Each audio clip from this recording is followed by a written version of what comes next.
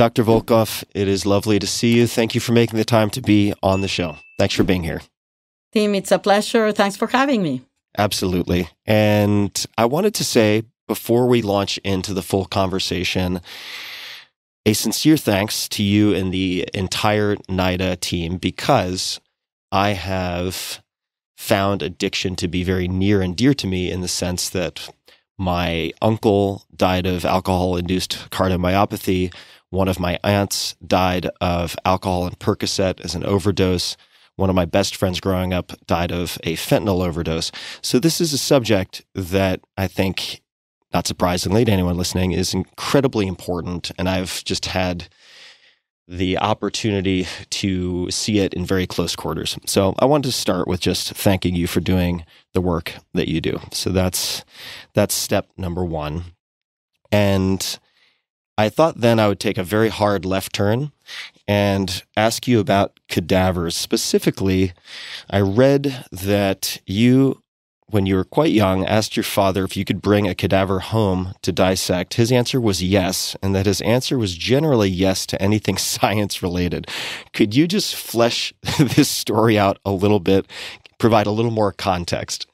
Absolutely. And first of all, I'm sorry for the loss of your family, relatives, and your friend. I mean, it is very tragic, and that's why, I'm so devoted to the whole subject, because it shouldn't be. I mean, people shouldn't be dying from addictions, and yet they do. And there are many factors that if we could change, then we wouldn't be losing these lives.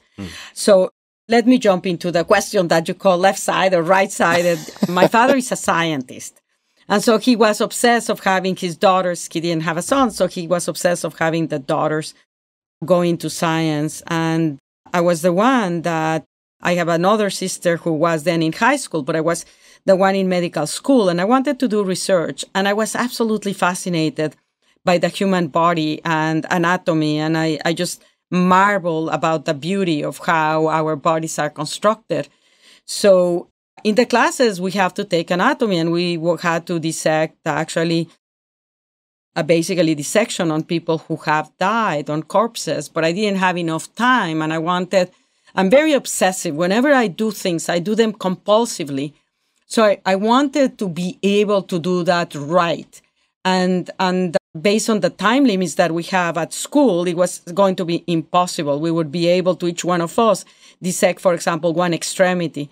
And so I asked my father if I could bring a corpse that I could do autopsy. And my father had a laboratory in the house. And he said yes. But then my mother and my sisters rebelled. And I said, if Nora brings a corpse into the house for her anatomy classes, then we're leaving the house. And that was very categorical. I lost. That's it. No more. So I'm going to come back to the obsessive focus and following the trail where it leads. I'm going to come back to that. But before I do, perhaps you could just describe where you grew up, where you were at the time, and how someone or a family with the last name Volkow, which to most people would perhaps bring up connotations of certain types of origins, end up in where you ended up in terms of your formative years. I was in Mexico City. I was born in Mexico City. I went to medical school in Mexico City. And it was until I was finishing medical school that I left Mexico to go to Paris, then to the jungle, and then I went to New York for my training in psychiatry. And the reason why actually I ultimately was born in Mexico City, it's interesting. It's driven by, I always say, the belligerent nature of men, because my father is the grandson of Leon Trotsky, and the only place that gave political asylum to Leon Trotsky was Mexico. Mm-hmm. And my mother, who was born in Madrid, ended up in Mexico because also Mexico was the place that gave asylum to the children of the people that were fighting against Franco in Madrid. So Madrid was going to be bombarded by the Franco forces. So the government of Mexico, in an attempt to save those children, offer asylum to the children to be brought from Madrid into Mexico at the care of the Mexican government. And so that's how the two families came together. My father came to Mexico as an orphan because Trotsky basically had taken the responsibility of him. His mother had committed suicide. His father had been sent to a concentration camp by Stalin. And so the only relative that he had was Trotsky. So he came to Mexico because that was his family. And he was 12 years old when he came to Mexico. And that's how he ended up in Mexico. My mother came to Mexico when she was 18 years of age, coming with her family to look for her two brothers who had come as little children as part of the asylum to the children that were in Madrid.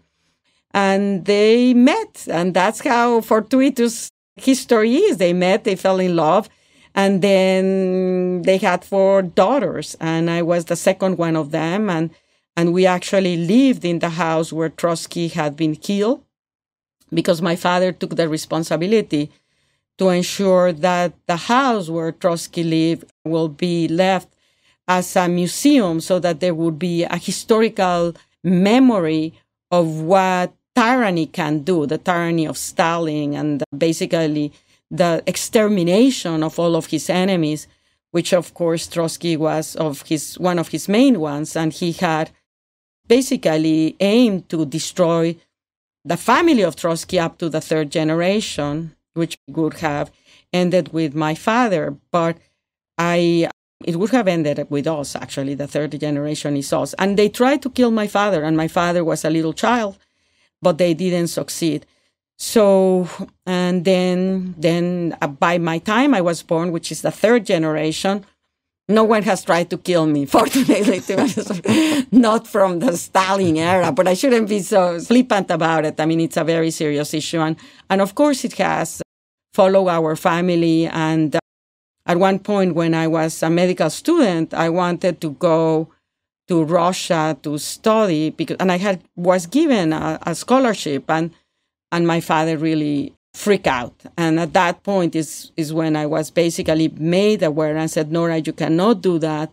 You're also going to be putting your father in a very awkward position because he can be basically blackmailed. And there is this curse that Stalin had said that he would persecute up to the 3rd generation.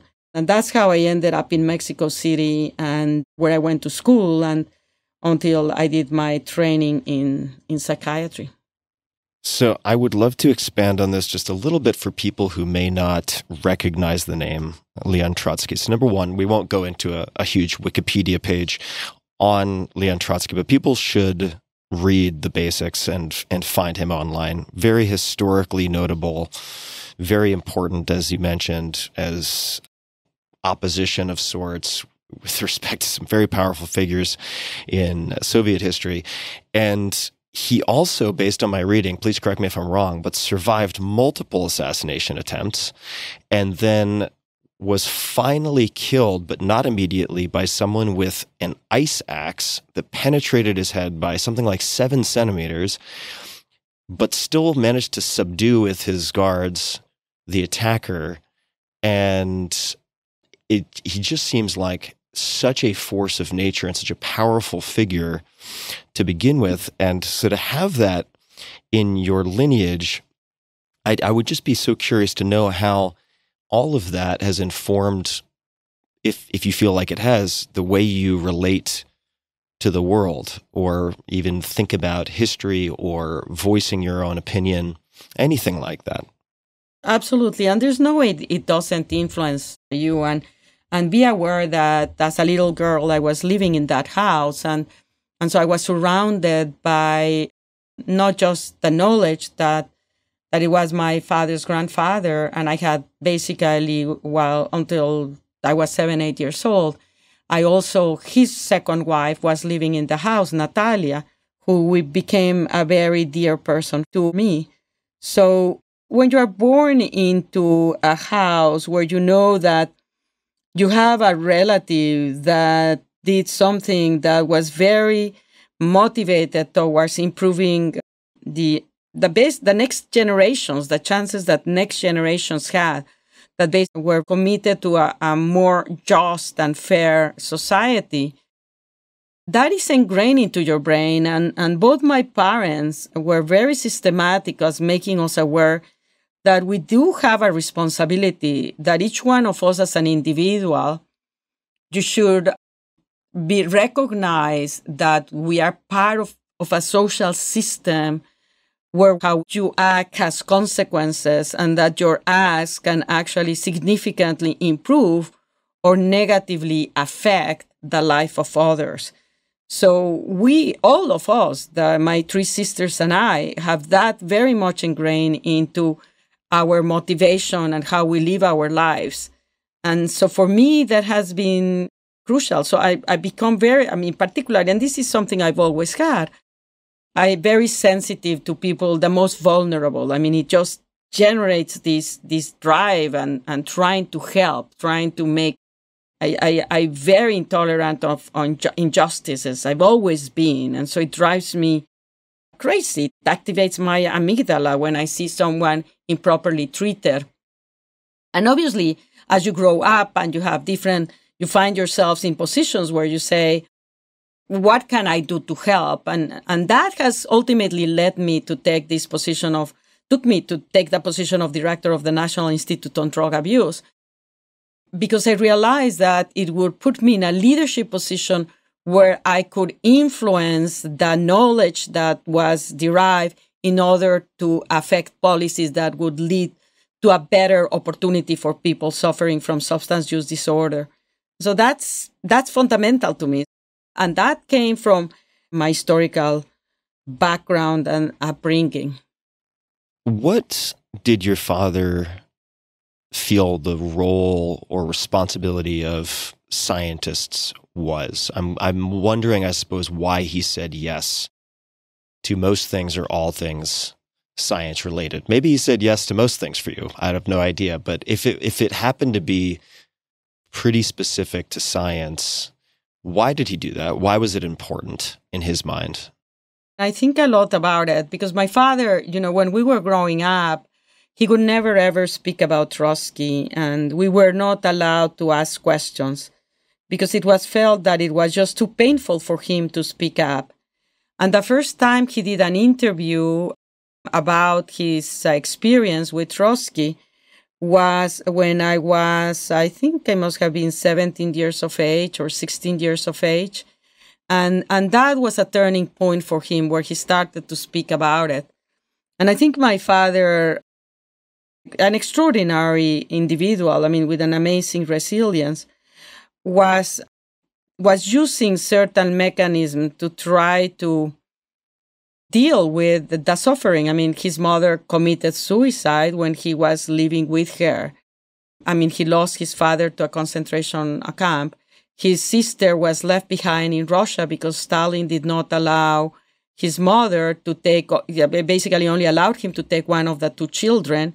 And so the mother selected the one that was younger, which was my father. And then when he loses the mother, he goes and lives with an uncle. And the uncle is killed by Stalin while in Paris. And then he ends up with Trotsky, and Trotsky is assassinated. And basically, my father is coming into the house when Cadaver, who's the killer, is inside, and he hears him, "Don't let Sieva," which is the name of my father, see me. So he has the clarity of mind to recognize he doesn't want my father to see him all covered in blood. So if you think about what it must mean for a child to go all of these experiences, I think you have to develop mechanism of protection. And in that respect, my view is that science provides it because science tends to be very black and white. It's not really black and white. The physical sciences, mathematical sciences are black and white. Biology is more graded. But you can extract objective information that is reproducible. And I think that gives you a sense of solidity. And I think that this may be one of the reasons why my father was so attracted to science. And what I can tell you, he was very categorical. he did not want any one of his daughters to go into politics. He was black and white, no politics. And his perspective was that the family already had paid a very, very big price because of politics. And so he really didn't want to. So in that respect, of course, science offered this ideal profession where people were driven by looking and trying to understand the truth of things in objective ways, where there was not that subjective element where things can creep in and rapidly be influenced by one person's perspective. Now, this is me speculating about why my father was so driven into the science. It may just be that he loved science because it's a fantastic field. Science is basically you are moving your curiosity to try to understand the world, and they pay you for it. So it's a great. So I am making a speculative leap because I have thought about it, like you sort of asked me. But at the same time, I have to recognize that it may also just be that he loved science because he's a curious, very curious person. I'd love to look at other influences in your thinking and trajectory. And the name I would like to invoke is Julián Villarreal. And and I did check the pronunciation before we started for people wondering. And I would love to know who this person was and what influence he had on you, if you could describe. Yeah, no, Julián was a pharmacologist that was working in a pharmaceutical company, and he was a physician and a PhD in pharmacology who had gone to Michigan University for his PhD. And I ended up with him because as a medical student, I knew I wanted to do research. And so I started to volunteer with one of the major scientists in Mexico, Tamayo, who was doing work on autopsies and tissue pathologies. He was a pathologist. And he said, Nora, you like behavior, you like drugs, you like the brain. Let me introduce you to someone that will basically have better background than mine. And so he introduced me to Julián Villarreal. And immediately I hit it off with Julián. And what intrigued me so much about Julián was that he thought outside the box completely. And that resonated totally with me. And he was interested at that time, his research was on trying to understand what were the mechanisms that account for the tolerance to opioids and the mechanisms that account for the withdrawal that emerges when someone becomes physically dependent to opioids. And his idea was that if you have these models and you could understand them, then you would be able to develop an opioid medication that would not be addictive, that would not produce tolerance, that would not produce withdrawal. Many pharmacologists went into that whole field, and certainly what I can tell you as of now, no one has succeeded on getting an opioid medication that is not addictive and that doesn't produce tolerance or withdrawal. But the models that he was using and the way that he was challenging me, which was very, very quantitative, he was always trying to figure out a way of quantifying behavior in animals that then could be used to predict the responses to drugs. How did Julián encourage you to think differently? Well, he was introducing me to a lot of the analytical methods to be able to define variables. I mean, I realized this was very much before its time. Right now, for example, a lot of the analysis that we do employ vectors as a means to actually describe a trajectory of something more than one point. And he was introducing me to those technologies and says, Nora, learn about it. And he would give me books so that you can try to see how you apply them to the measures you are taking on the animal experiments. So he opened in my brain the whole curiosity of using quantitative analysis in ways beyond the traditional, very simplistic statistical methods that we use. And this is something that now is fundamental for the type of work that we are doing in many fields of science. But for me, as someone that is in neurosciences and neuroimaging, it is crucial to basically enable us to understand and to actually integrate databases that are very, very diverse and distinct. So that I owe to Julian. I mean, he would challenge me. He would basically give me questions that would make me think. And I that's what I like. And he taught me that. And this is something that I, as a mentor now of young scientists, I basically I put them in positions where I force them to think and to think differently. And I mean, for example, one of the questions I always go, I mean, you have students and postdocs and they present me the data and I ask them, well, what do you make of it? And they give me an explanation. And I said, okay, now I want you to give me the most outrageous explanation that you can get me of this data in order to force them to think differently. Because there is a predictive element in a lot of the things that is a reflection of the influence of others. And I want that innovative way, that association that others have not done. I want to encourage them to play with it.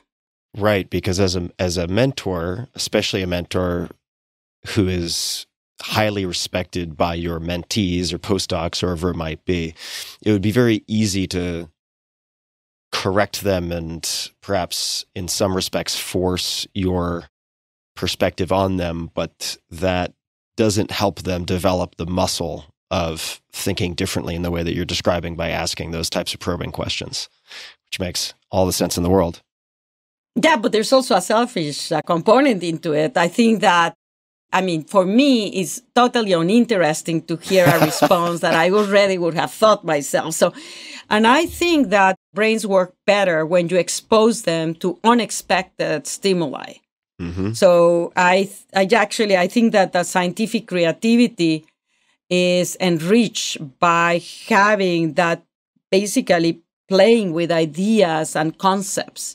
Mm-hmm. And I encourage it a lot. And so we have team meetings where I really probe them for people to get into those spaces. And so it's crucial that you empower them, you make them feel actually confident, because otherwise people don't dare. They feel intimidated that they may say some things that others will think it's stupid. And that's so very common when you are in groups.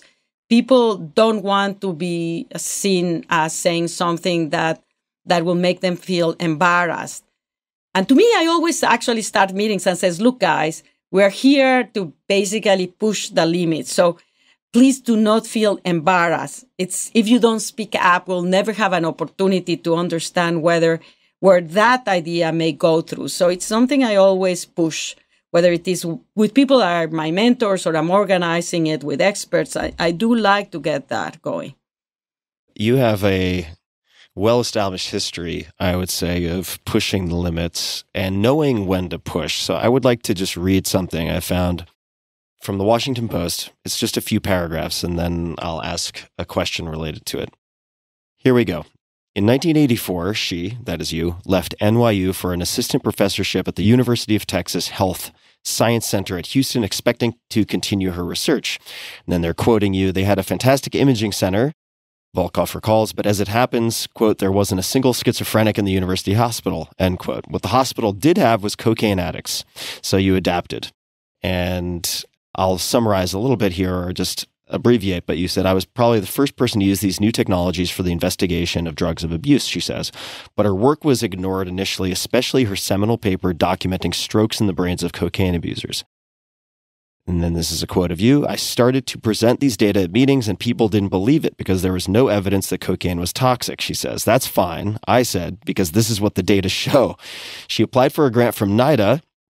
Of course, everything comes full circle, but she applied for a grant from NIDA to pursue her research and was turned down. It took 3 years before the British Journal of Psychiatry finally published her paper. And then the closing quote from you in this section is, this is what happens when you come up with things before their time. And my question for you is, what was the experience like and what was your inner talk like going through this sequence of events and having people dismiss, having people reject over that period of time. What was that like for you? And how did you keep going? Well, I'm a very perseverant person and I never give up. So sort of my perspective is on this issue has always been like that. And that finding, actually, I'm still working on that to try to understand how cocaine affects and producing these strokes and how we can prevent them and how we can help people. But at that time, I was very young and you have this sense of you trust the system and you believe, well, maybe I'm not good enough. And you haven't consolidated the belief in yourself, right? I mean, because you just basically recently trained, no one had used that technology. So at that point, there was this belief that cocaine was safe. So here comes this person showing this data on images that others had never seen. And with the background that cocaine was at that time felt to be safe. And I submitted it to the New England Journal of Medicine, which is the most important clinical medical journal. They review it and they came back again saying, well, there's really no evidence that cocaine can be damaging to the blood vessels. They were completely wrong. And now it's clear, I mean, all of that is history. No one will question that cocaine, as well as other stimulant drugs, produces vascular damage and pathology. But it is the way that science goes. And you sort of say science should be guided by data, but science has a religious nature to it also. And once a model is created, it becomes very difficult to change it. And it takes a long, long time for concepts that have been consolidated as accepted as the truth to be questioned. And I see it. I mean, it happened to me there, but I see it constantly. That statement that I stated there is very, very valid. If you come up with something that is ahead of its time, you're going to have trouble getting it accepted. And you may not actually necessarily be recognized for it. When it becomes everyday life, then obviously says, well, what's the big deal? That's in the nature of the scientific progress. But as someone that is directing and allocating resources for science, I am very sensitive to ensure that if there are situations where there may be something that is very innovative that others are not seeing, that we don't curtail it. So I tend to, in many instances, say, okay, let's give it the benefit of the doubt, because if it is correct, it's going to be much more transformative than if we just continue doing science that follows the rules of the game very, very precisely, where basically what you are expecting, you've already seen. So I do think that we need to push the limits with open access to scientific databases. This is happening more and more, which is very exciting. Now, as you mentioned, you have perseverance as a superpower.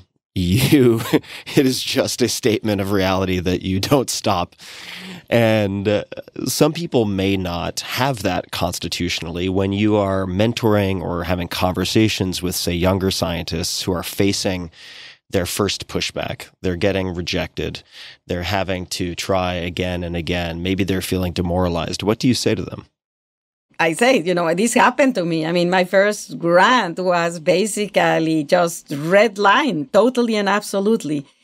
And I was very depressed. And at that time, actually, people in the institute at NIDA said, Nora, try again. And I was in that respect. And again, I do not take no for an answer. And this is a message that I say to young people. You should dare to do things.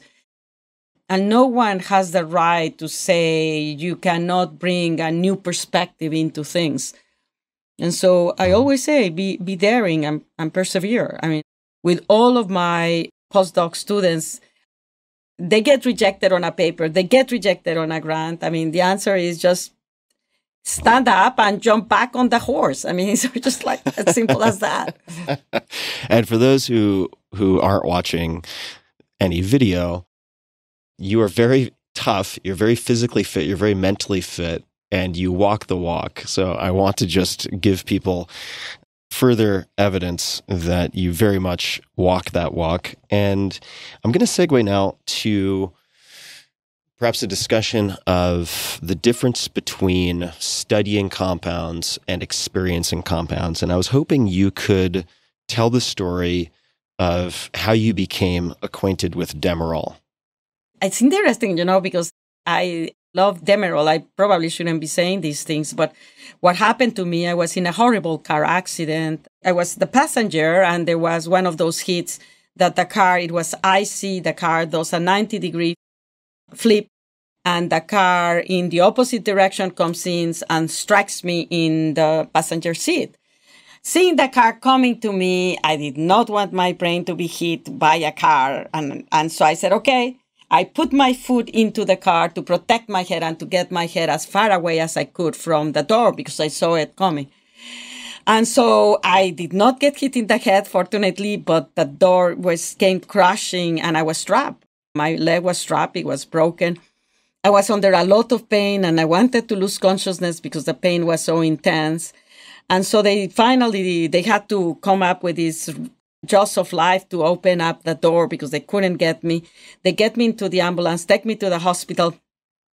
And there the doctor says, Nora, we have to try to move the fracture so that we can accelerate the healing, because otherwise we're going to have to go for surgery.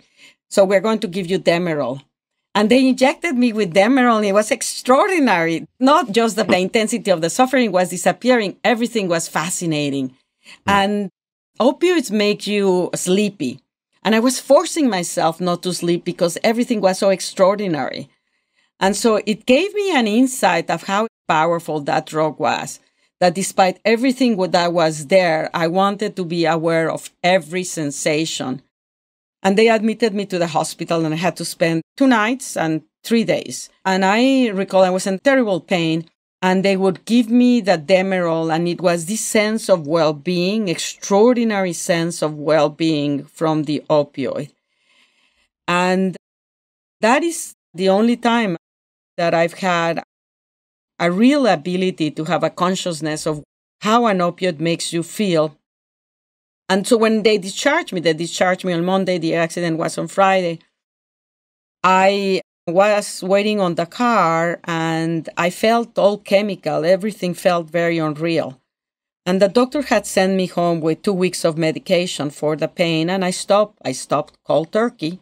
Lo and behold, I did have withdrawal over the night and it was so bad. I didn't understand at first what was happening. I was restless. It was worse than pain. Sometimes you need to experience these things to understand it, because you say, what can be worse than pain? It was just, I could not be comfortable no matter what. So I took one of the pills that he had given me, and that was the last I took. And then the physical dependence that was responsible for the withdrawal disappeared. And that's it. That's my story with opioids, which made me very aware that I do not want to be exposed to opioids unless I have horrible pain, because I can see their allure. I can see how someone could easily fall into that nirvana, that chemical nirvana that they create. And that's the story of that Demerol. And that's why I say I have to be honest. It was an extraordinary experience for me to have been able to feel what it was, but it was also a very scary one. Super scary. I had nothing nearly that severe, but I had a terrible shoulder injury that ended up requiring reconstruction. But in the emergency room, when I ended up in the hospital, they were overbooked, understaffed. They had gunshot victims and so on who took precedence, of course. And so I was sitting there with my arm dislocated, sort of sticking out of my chest for hours.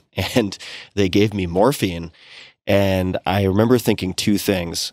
The first was, this is incredible. The number 2 was, I should never, ever touch anything like this again. And so after my surgery, when they sent me home and they gave me Vicodin and this, that, and the other thing, they gave me a whole collection of different painkillers. And fortunately, some of them I took for just a few days and they made me nauseous. And I was very happy that they made me nauseous because it made me less likely to use them. Yeah. but I do have, I suppose, a firsthand acquired fear and then a developed fear just from the experience of people in my family and my friends. What is the current state? How should people think about the current state of addiction and overdose crises in the U.S.? Well, it's unfortunate. I wish it were different, but it is in a state of very severe overdose deaths that are very difficult to control and regulate. And what we are observing is that we are seeing more and more people dying with very diverse demographics from overdoses, which again makes it so very hard to control.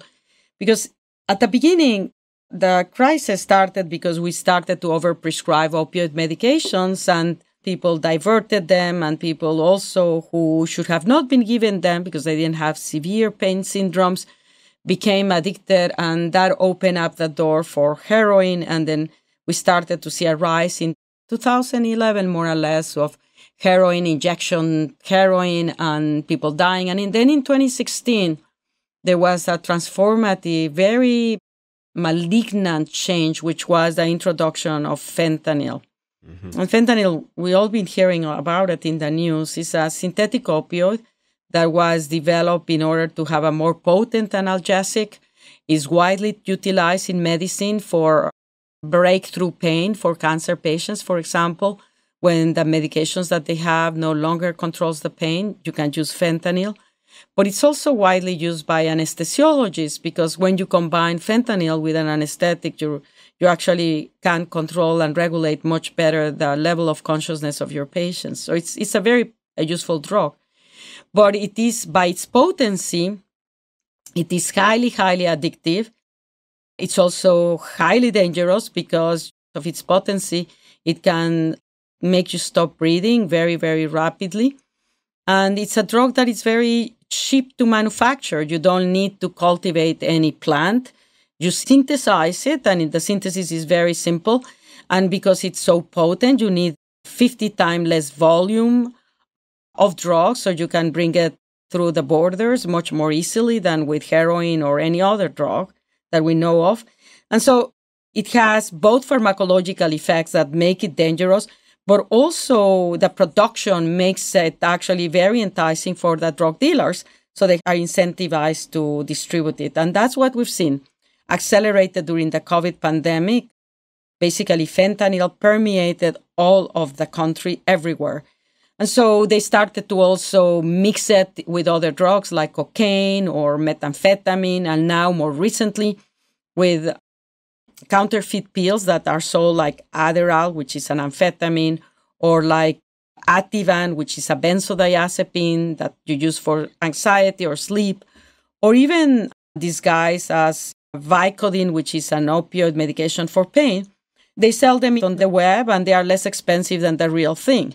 So people, it's not just that people that are addicted to opioids can overdose. Now those that are taking cocaine can overdose. Those that can take methamphetamine can overdose. And students that may buy a pill in order to study for an exam may overdose and die because the pill they got had fentanyl. Or a person cannot get their physicians to prescribe them a sleep medicine. They go and buy it on the web and they overdose. So this is the nature of the major challenges that we have. And we're seeing more and more new substances emerging, which is like, again, running in a treadmill because we develop antidotes for the overdoses from fentanyl. But now they are mixing fentanyl with anesthetic that is used in veterinary medicine, xylazine. And that actually, xylazine does not respond to Narcan, which is the antidote that we use for fentanyl. So this shifting nature of the drugs that people are exposed to, the fact that they are increasingly more potent, and the fact that they are basically disguised in many ways is expanding the number of people that are now overdosing. And in some instances, we don't have good strategies that we can use to help them to revert those overdoses.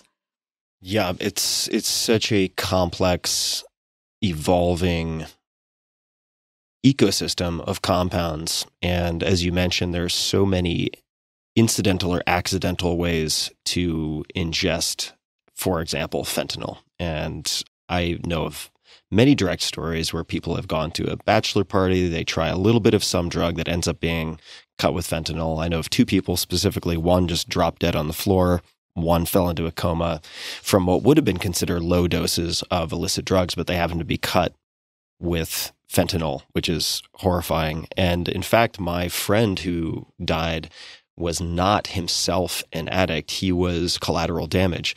One of my other friends I grew up with, there are a lot of drug issues where I grew up, was a heroin addict. He had developed just an incredible tolerance to fentanyl, and he gave it to my other friend to help with his hangover. And my other friend had never used any opiates, and he fell asleep and just never woke up. So the sheer ease with which the fentanyl, as you mentioned, sort of permeates different corners and neighborhoods of society, and which does not discriminate in terms of, or I shouldn't say it doesn't discriminate, but it has infiltrated every socioeconomic class. It's really pervasive and really terrifying. What is your perspective on the war on drugs and perhaps any other approaches that you think may be more effective? And I'll answer it, but I guess actually the story that you just told of your friend, that how he, by taking fentanyl, unbeknowing what it was, it just killed him. And this is what we are observing a lot. And I think it's important to educate people that this is a seriously dangerous drug. And I unfortunately, I think that we have cried wolf so many times that we've lost credibility. But if there was a way that we could convey that in very objective, we don't need to exaggerate in any way. I mean, fentanyl, it's 2 milligrams, will kill you. And the counterfeit pills contain 5 milligrams, some of them, two doses to kill you. So it is very tragic.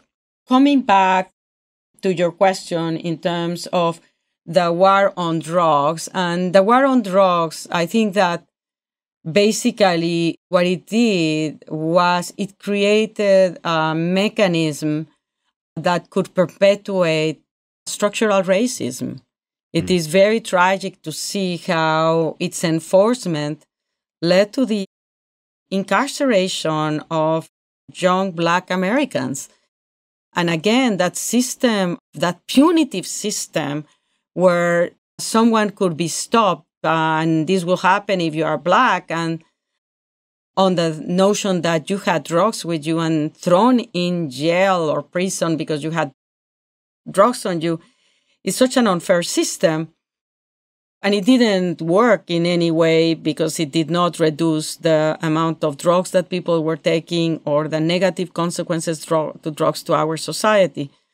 So it did not work. And I think one of the aspects that it did show is if you do throw a person that's taking drugs in jail, if you criminalize the person that's using drugs, like, for example, we did horribly with crack cocaine. So if you were smoking crack cocaine, it was like, I don't recall exactly, but it was at least 10 times greater penalty than if you were just snorting cocaine. Snorting cocaine or injecting cocaine hydrochloride was much more favored by white people, whereas crack was favored by Black people. So cocaine hydrochloride white, crack cocaine Black. Why do you see such a difference? It is the same cocaine, basically. It's cocaine is cocaine. And yet one connoted a much higher penalty than the other. That's an example of the consequences.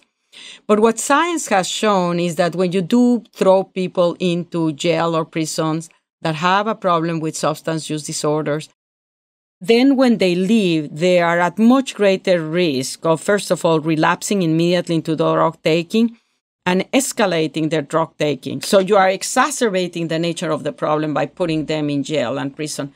So it doesn't work no matter what you do. And that's why the whole notion of criminalizing the person that takes drugs is basically very negative vis-a-vis the outcomes of the person, and also in no way it benefits society. It is actually very costly by itself. when an issue becomes politicized, it becomes much harder to change and shift. And we've seen, I think that we've seen over the past, I would say, certainly 5 or 8 years, an openness to recognizing that the war on drugs did not work and that criminalizing drug users is basically a negative and it's promoting structural racism. So I'd like to cover quite a few things. I would like to get to harm reduction, but I'd like to do that a little bit later and to hear your perspectives on that. First, I wanted to go from the problems that you've described to looking at pushing the limits, daring to do things, some of the perhaps novel or developing potential approaches to treating addiction. And there are several things I'd like to talk about.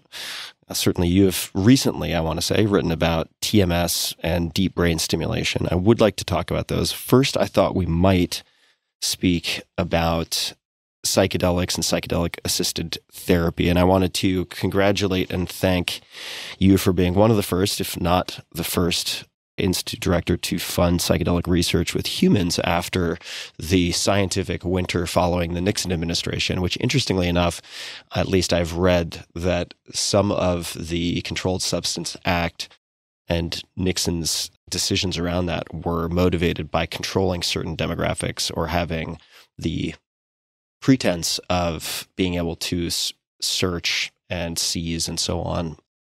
That was from, I think it was Ehrlichman in his, might not have been cabinet, but sort of inner circle. But coming back to the treatment side of things, could you speak to perhaps what we know already about psychedelics as treatments? What is interesting and what milestones? I think this is a question on a lot of minds, and you're very qualified to speak to this. What milestones still need to be reached to instill confidence in these drugs as therapeutics?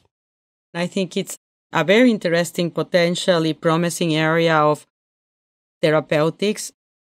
The way that I see it is the evidence that exists is very limited, but is sufficiently intriguing that you cannot ignore it and behooves you in terms of why we are identifying this as a priority area of research in the whole issue of psychotherapeutics, of the use of psychedelic drugs.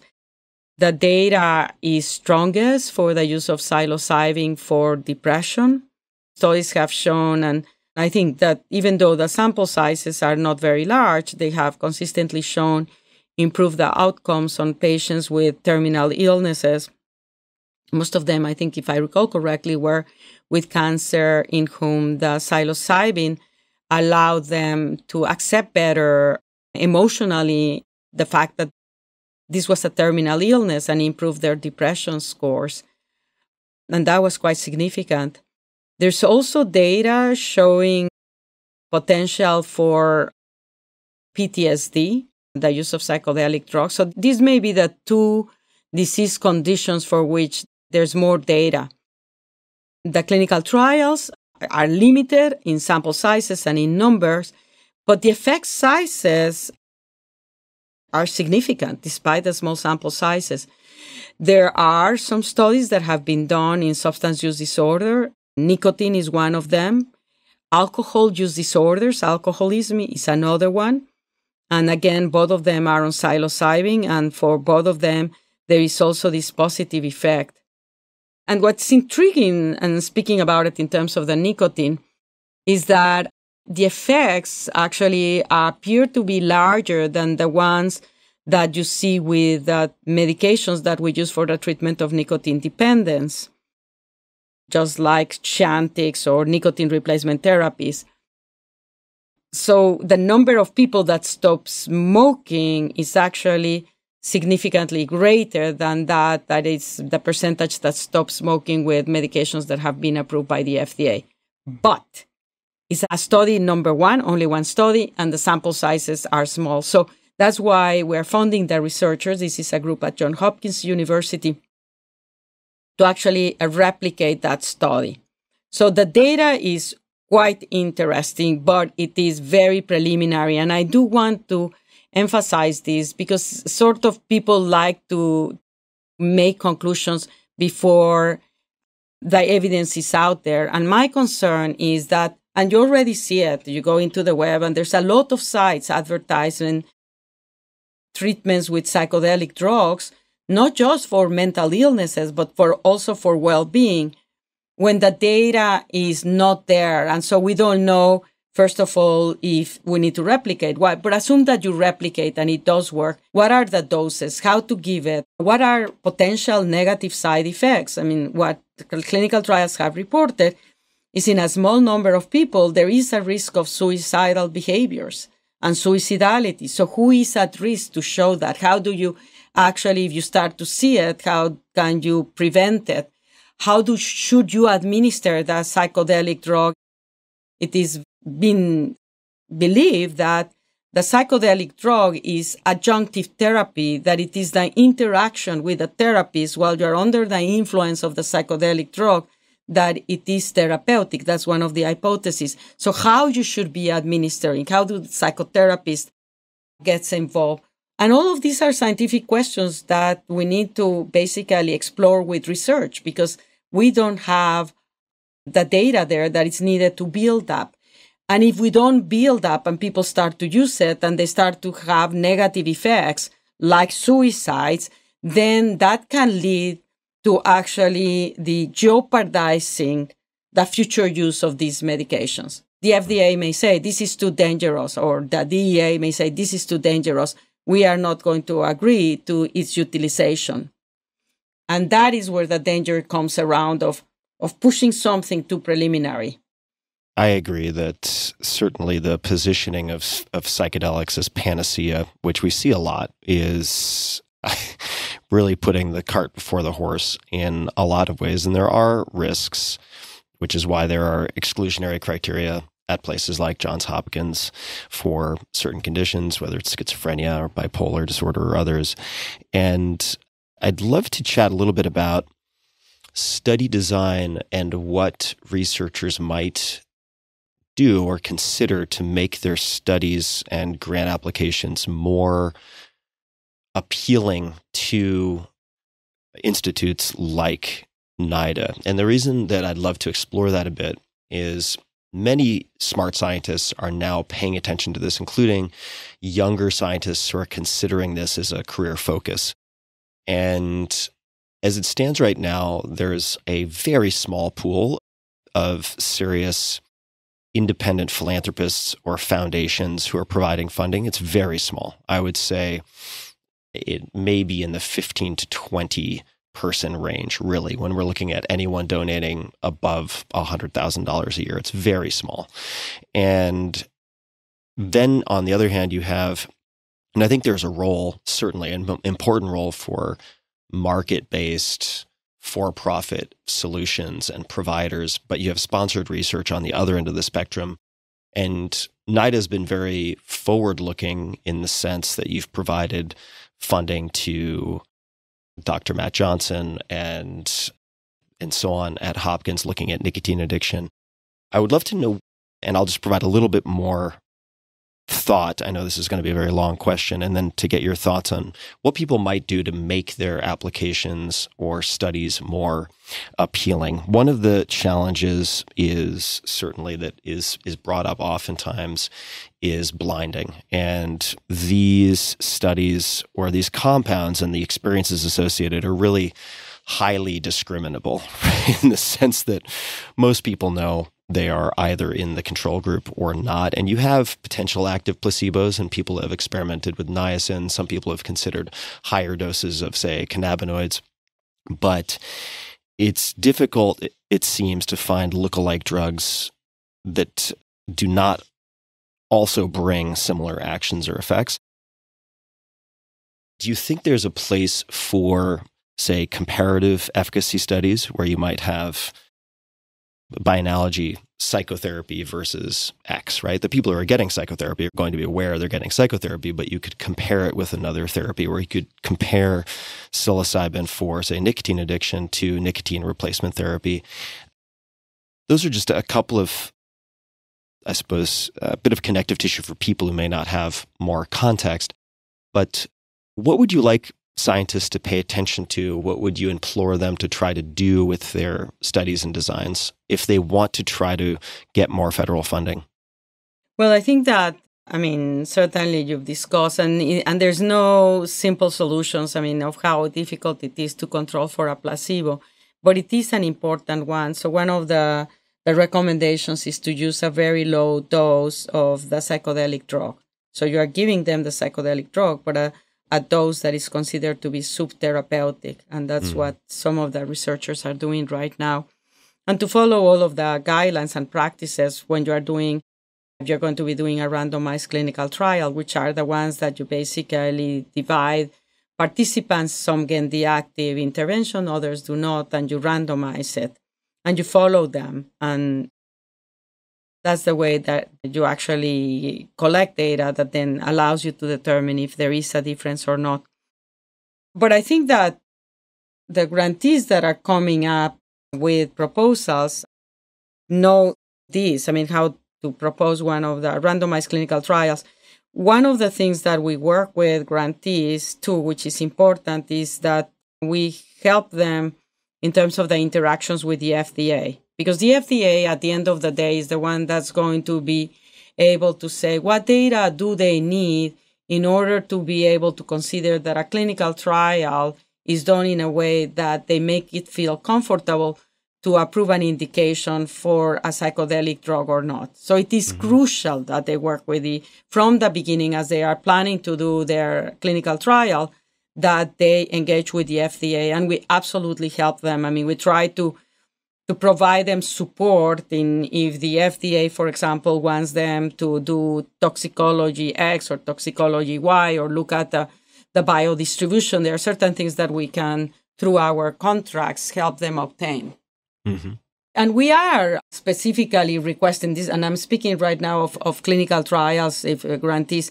There may be other scientific questions that are very valid, that are not just a randomized clinical trial, that we also would be very interested on funding. For example, with brain imaging, you can now look at how, and there's one paper that actually looked at the effects of psilocybin. I think it was psilocybin, either LSD or psilocybin, I don't recall.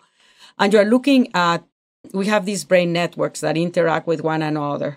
And what they showed was that architecture of network was significantly disrupted during the hallucination state when the drug was on board. And so if you can do research that can identify biomarkers of the effects of the psychedelic drug, that's one area that we're interested in. But also through those studies, can you understand the mechanisms that are responsible for the therapeutic benefits? So by looking at how the brain changes its operations, and then you can determine if that is associated with therapeutic benefit, you can start to understand mechanisms of actions of psychedelic drugs. We're also funding researchers to develop, we know what the psychedelic drugs that we currently have, but with chemistry, you can create other psychedelic drugs, for example, that may have the same pharmacological target, but they don't produce hallucinatory experiences, which would make it much easier to actually implement. So we are interested in a whole gamut of research that could help advance our understanding of the potential of psychedelic drugs for therapeutics. The entire category of sort of non-hallucinatory psychedelic compounds is very interesting. I think there appear to be some very interesting indications that might be really favorable targets for these, what are sometimes called the psychoplastogens, like cluster headaches in the case of LSD or LSD analogs.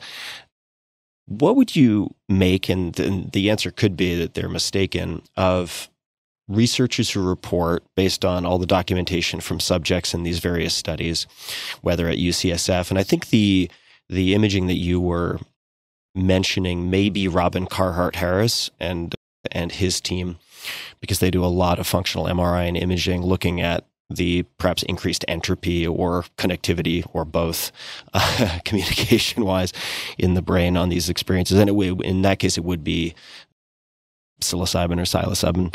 And what would you make potentially of the importance of meaning making? And that is to say, beyond the activity signature that you can track or the receptor affinity, the reports from subjects that it's the meaning making in these sessions, which seem to be in part hand in hand with the hallucinations, the psychedelic experience, relating to how they see themselves and the world that lead to the behavioral change and the durability of some of these effects, rather than dendritic spine growth or any number of changes that you can observe. But given that, say, the duration of some of these sessions is 4 to 6 hours, let's just say, and the half-life is pretty short, but some of the effects seem to be quite durable with, say, the existential distress in terminal cancer patients and also for nicotine. Is there a way to include those factors as an area of inquiry in addition to the sort of mechanistic studies and the basic science and the imaging? Of course. And there's been actually papers that have done that actually have looked at the association between the intensity of the subjective experience and their therapeutic benefits, and then have shown that those that have the more intense mystical experience had the better therapeutic response. But that element of meaning and understanding is basically not in any way exclusionary with that of neuroplasticity, because it may be that, in fact, that experience that you have there while you are living it under the effect of the hallucinogenic drug may generate a longer lasting memory because of those neuroplastic effects. And again, highlighting why that combination of the drug itself with a psychotherapeutic intervention becomes crucial. So you cannot certainly separate them. I mean, to me, if it can be corroborating that there is this neuroplasticity and we learn to use it properly, then imagine how extraordinary it is to be able to generate a window in time whereby exposing you to a stimuli under the effect of the psychedelic drug, if it in fact turns to be the case, you could strengthen a particular memory. And that would allow you to actually cover a memory that may be very painful. So you are competing one memory against the other. So I think that this is, to me, one of the most fascinating areas about why I think that these psychedelic drugs deserve attention for research. Yeah.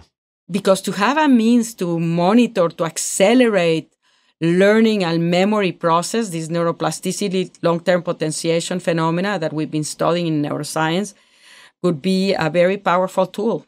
Yeah, it's been very exciting to be involved with some of the early stage science and to see it develop over time, and to also have a lot of misgivings about the public discussion when it veers into the land of panacea, because these things are absolutely not panacea, and they're very, I believe, powerful compounds based on the data that we have so far. One more question, maybe two more questions about this, and then I would love to move to TMS, which I am increasingly fascinated by. I was a subject in a study involving TMS a long time ago, but the technology was pretty primitive then.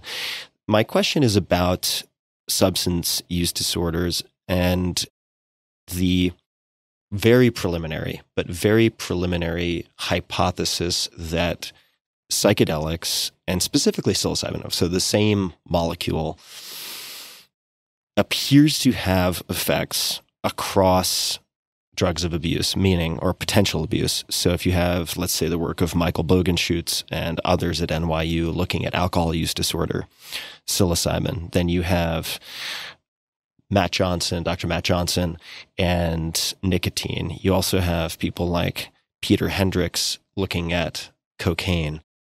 If it turns out that those can be replicated, we can hopefully, and I'm very optimistic that there'll be more federal funding for these things, because there is a bit of a chicken and the egg problem in terms of sample size and funding availability, which is challenging. But What could it mean if it turns out that something like psilocybin is effective across multiple compounds? Is that common? I simply don't know in other sort of frontline treatments. Or would that be something novel that would raise very interesting questions in your mind about the nature of addiction? I've been studying as a researcher multiple addictions. I mean, cocaine, alcohol, methamphetamine, nicotine, and more recently, opioids and heroin also. And I've been intrigued about what do all of these addictions have in common. In fact, I've been intrigued about what something like morbid obesity has in common with addiction, if you look at the brain, because they all share as a common phenomenological presentation the compulsiveness of the behavior and the loss of self-regulation. So you cannot stop it and you just basically escalate on that behavior. So I've been intrigued about recognizing the common elements in the brain and then, of course, studying also their uniqueness. But the neurocircuitry is basically very similar. Mm-hmm. What is different is the way that you engage it. So to me, it in and of itself is not surprising that you have a therapeutic that is going to be valuable for multiple addictions. And we're funding other type of research with other molecules with the aim of basically targeting just a medication for addiction in general, so that we could also start to address the problem of polysubstance addictions that we have, right, without having to just go specific. So it doesn't per se surprise me. What I would be very intrigued in that notion is if we were to understand the mechanism, and the common mechanism across all of the addictions is that you create long-term potentiation in reward circuits. So you are strengthening the signaling on systems that basically are associating the drug with pleasure and reward. And you are weakening the signaling that's associating pleasure and reinforcement for other stimuli and reward. So you're just actually a strengthening processes and a weakening processing. And you generate it in such a way that you've created an artificial need for the drug. Just like you have a need for food, now you have an artificial need for the drug. And I'm very much intrigued about the similarities with pain. When you have pain where the insult is no longer there, but the memory of that pain continues making you feel it. Right. Just like in the addicted person, the memory of the pleasure leads you to continue wanting it. So it's not just that I think it could be beneficial for different types of drugs, but I do think there's value in actually even considering the extent to which, if they are shown to be able to modify neuroplasticity, treatments for these chronic pain conditions, which are devastating and for which we really don't have anything. I mean, not that I know that there's much research into it, but I'm just telling you where my brain is jumping into. Yeah, absolutely. So a few things come to mind. If you haven't looked at the work of Guldolen, Guldolen, she's at Hopkins.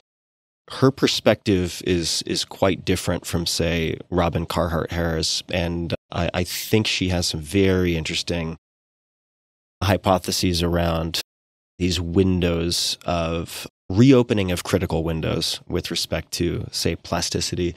And then on the chronic pain topic, I will say, and this was done at a above board, very well run clinic with proper medical supervision, but I went through 2 weeks of ketamine infusion several years ago, not because I was depressed, but because I wanted to be able to speak firsthand to the experience, because I knew I would have a lot of questions about it from friends and also audience and so on. I'm not a doctor. I don't play one on the internet, just to be very clear. But what was fascinating to me is I went in having read a lot of the research related to depression, and I've since had Dr. John Crystal from Yale on the show to have a very long conversation about all things ketamine.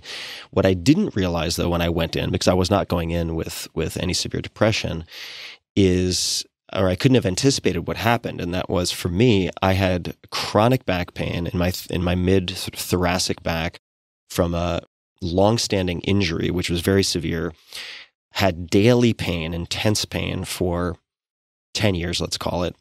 And when I left my 2 weeks of infusions, I had no back pain for about 6 months. And it turns out one of the other primary indications is chronic pain. So there's a lot to recommend psilocybin over ketamine at psychedelic dosing, but it matches very well with what you were saying about the potential overlap of plasticity, and not just for indications like depression, but also for something like chronic pain.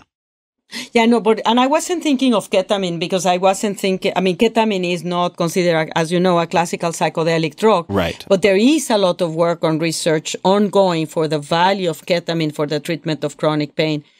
What I would like to sort of look, and I look at it in terms of what has been done, because again, all of these areas are under investigated, but I'm going to check it out because I want to see if anyone has published anything on psilocybin for chronic pain. Mm-hmm. So I was jumping into the classical psychedelics, which have very different mechanism of actions than ketamine. Yeah, very. But absolutely ketamine. And I think ketamine was the drug that let us open up the doors to say, here we have a drug that is a dissociative type of drug, that it's also a drug that can produce addiction, as classical psychedelics don't, and yet, despite everybody's prejudices, show to be beneficial for treatment of depression.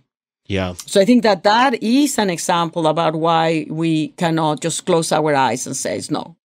And we need to look at these classical psychedelics. So you made me now curious about it, but I suspect Also the fact, as you were mentioning earlier, that there is room for potentially stripping out some of the psychedelic effects. I think we need to keep in mind that the business motivations may not always be aligned with clinical outcomes. Of course, it would be much more convenient to work with these compounds if they didn't elicit the types of hallucinations we've discussed. But even something that is non-classical psychedelic, let's say salvinorin A, right? So you have a kappa opioid agonist, may have some really interesting applications for minimizing damage after stroke, for vascular problems.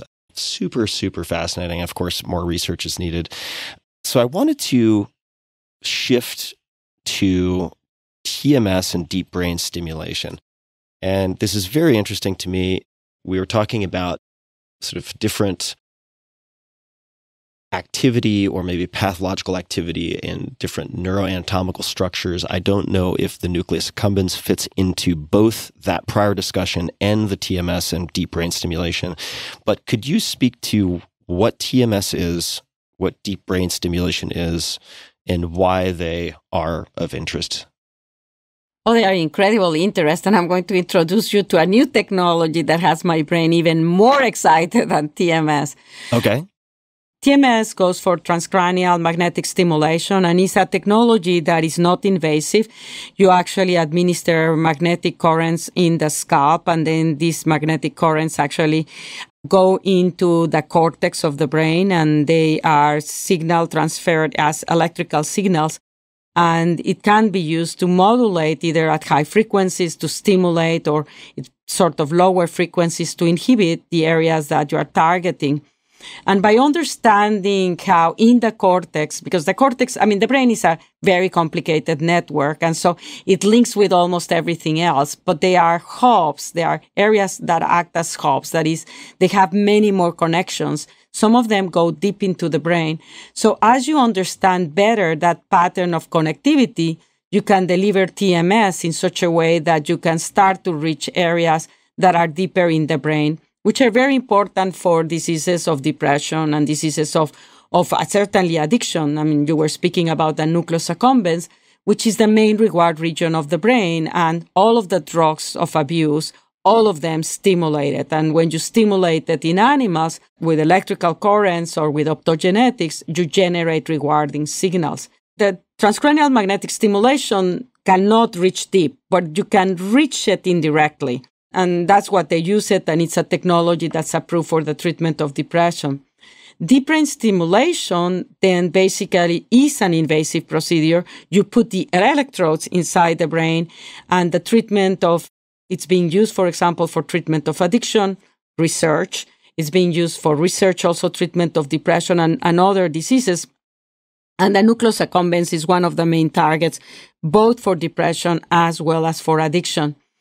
But There are other neuromodulation technologies. So transcranial magnetic, the other one is direct electrical current stimulation, which instead of giving magnetic signals from the outside, you give the electrical pulses. But the one that I am very intrigued and I want to actually introduce you to it, so if you haven't heard about it, is low intensity ultrasound. So it uses ultrasound, and if you can use it with high intensity or low intensity, and you apply it on the outside of the brain. If you use high intensity, you can very specifically create an ablation. So you can do what you could do with surgery, but very precisely without having to open the head. But that's high intensity. The beauty of the low intensity is you do not produce damage to the tissue, but you can modify it for a long time. So they are doing research right now, and the high-intensity ultrasound was recently approved for Parkinson's disease. And they are high intensity. The high intensity, but the researchers are looking at low intensity for neurological diseases and for addiction and other mental illness. And the beauty is that sound goes through the tissue, so you can target your nucleus accumbens directly with a much greater precision than with transcranial magnetic stimulation. Okay. Yeah, that's super interesting. It's fascinating, and you need to apply it for 10 minutes. And the pilot data is showing that you see it for, say, the effects at 2 weeks or 4 weeks with a single stimulation. With a single session of 10 minutes? Yes. Wow. Okay. That's very interesting. It's pilot data, right?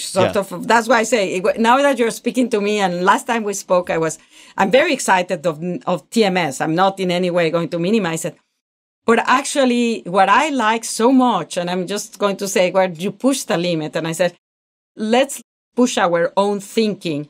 If you are able to do this long-lasting effect through this, as you learn to understand better how these frequencies for ultrasound stimulation affect the tissue, I think that one day we may be able to cure addiction. And no one has ever heard me speak about cure addiction.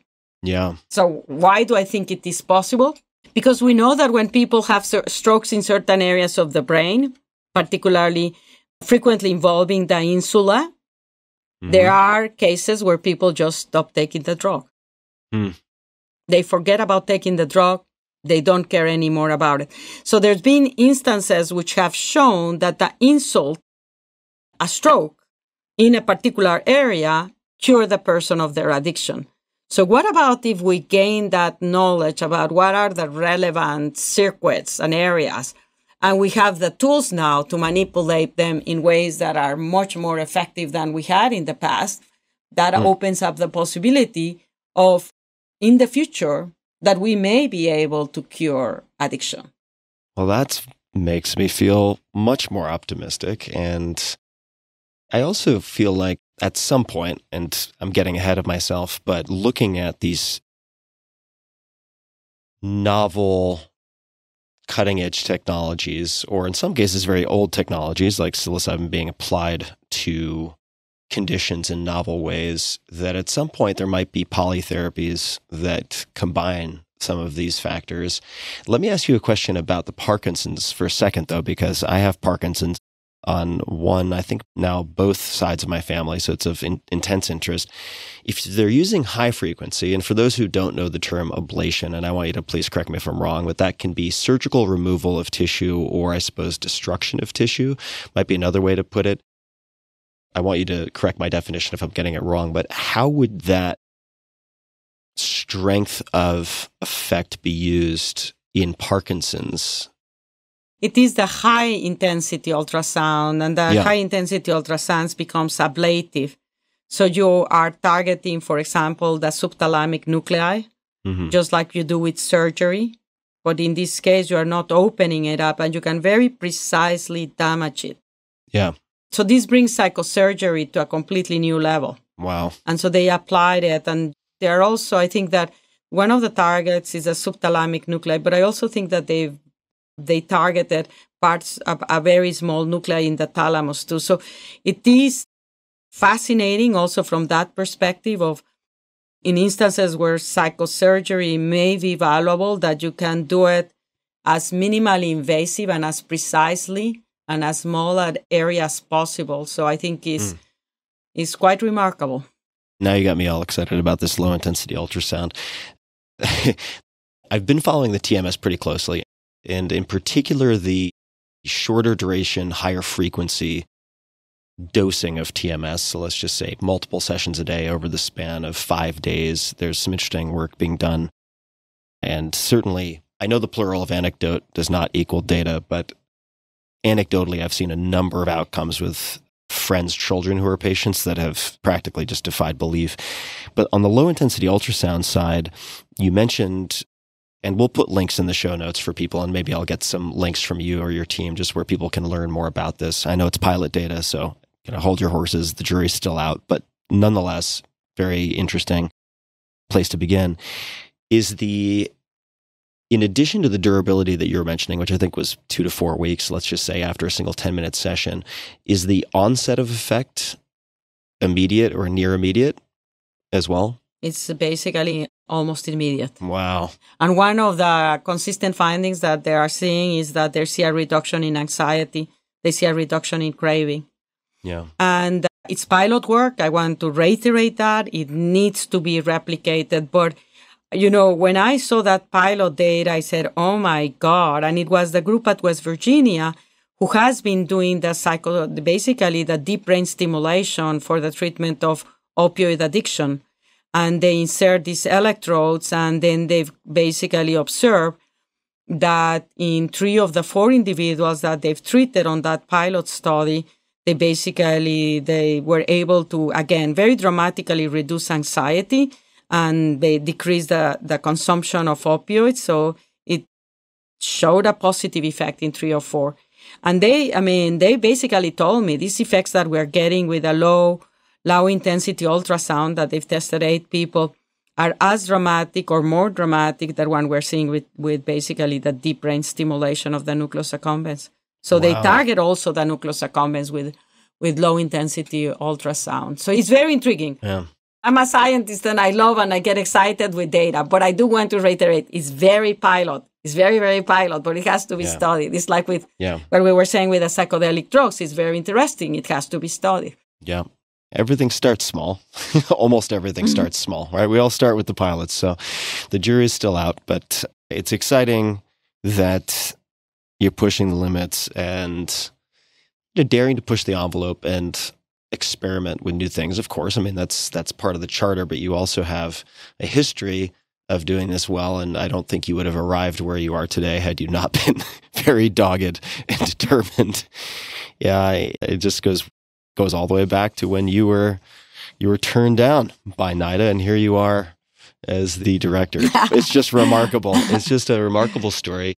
So Dr. Volkow, you've been very generous with your time. I've enjoyed the conversation. I could keep going for another 2 hours, no problem, but you have an incredibly busy schedule.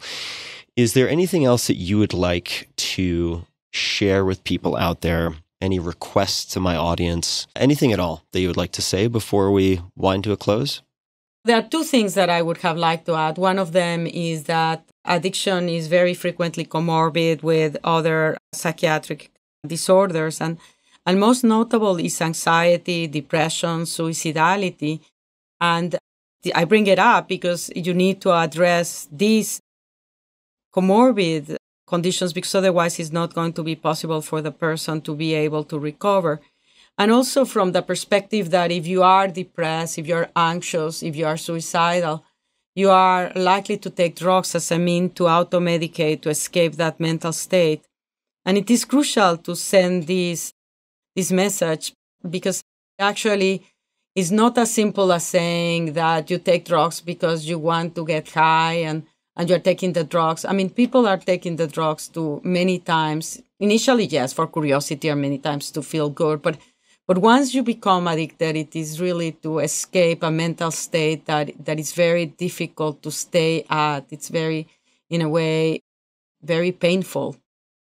And the other point that I did want to bring to that we haven't discussed, which is in understanding how we understand the effects of drugs and addiction, and how we understand also mental illness, is how important the environmental factors are and how crucial they are, particularly when you are a child or an adolescent, and that I think that we've all become much more sensitized to them with the COVID pandemic, because we came to realize that there are certain people that were at much greater disadvantage, and that's those that deal with people that are in circumstances of economic inequality, of trauma during childhood, and what we call the social determinants of health that are really playing very important roles in people's encounter with drugs and how they respond to it, and how they ultimately also may be given an opportunity or not to access treatment, and to how they respond to treatment. So as you were speaking, for example, with psychedelic drugs, we are very concerned that if as psychedelic therapies, if they basically get into mainstay clinical practice, if they are proven to be useful, that they are equitable, and it doesn't end up like many of the very fancy treatments that we have now that are only accessible to a very few. So that's the only other thing that I would want to say. 100% agreed on both. And that's also part of the reason that I hope we will see, whether it's with psychedelic therapies, psychedelic assisted therapies, or other modalities, in some cases, options for group treatment. And at least the testing of the hypothesis that outcomes can not only be equal to individual treatment, but potentially even better. And I think there is the possibility that that is the case, which would also have the wonderful side effect of decreasing costs quite significantly. And there's so many questions of insurance reimbursement and ultimately, reclassification, which would be sort of a precursor to a lot of these things happening. But I agree with you absolutely, completely. And it's also as upsetting and pessimistic as one can become when they look at the compounding of many of the addiction problems in the US. I feel like we are at a point in history also with some of these burgeoning technologies. As you mentioned, and I think it was obvious in the excitement in your voice, I mean, there are things potentially on the horizon that could really change how we not only treat addiction, but how we think about addiction as well, which is very exciting. And I think cause for a certain degree of cautious optimism. Oh, yes, I'm very optimistic, Tim, and I'm going to abandon you at this point. I'm going to jump off that screen. But it's been a pleasure speaking with you.